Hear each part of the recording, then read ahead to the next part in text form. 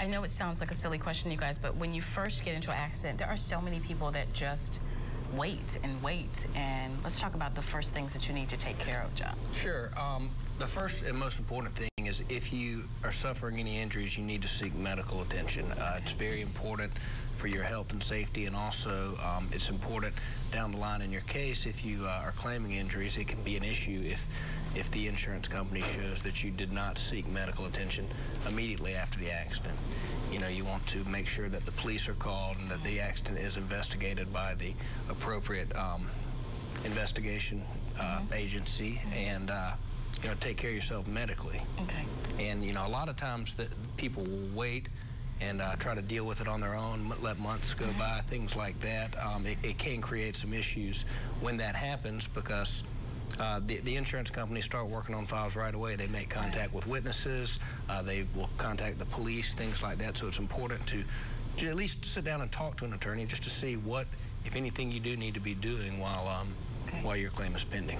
And I think a couple weeks ago we had a caller, BJ, and they did ask, when should you get a lawyer involved, from the very beginning, or should you wait? Well, like John said, you know, the insurance company's got a lawyer right off the bat, and so the sooner you get one, you even the playing field to a certain extent, and you have you need to get to the witnesses and talk to them while you can still locate them while the accident facts are fresh on their mind. And then there's other issues like coverage. There's certain, you know, you might have to give certain notice to the insurance companies that if you don't give in a timely manner, that money will be gone when you try to collect it. So, and it doesn't cost anything to talk to an attorney either. So you can run it by an attorney for nothing, and then if there is a contract, then you'll pay a fee out of the end. But yeah, it's important to get it early on, early contact.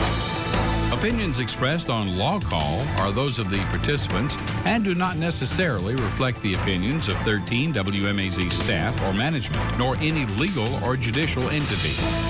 The legal information supplied in this broadcast is general information only and is not intended to be legal advice for any given situation. Do not rely on broadcast information without consulting an attorney. Contingent attorney's fees refers only to those fees charged by the attorneys for legal services. Such fees are not permitted in all types of cases.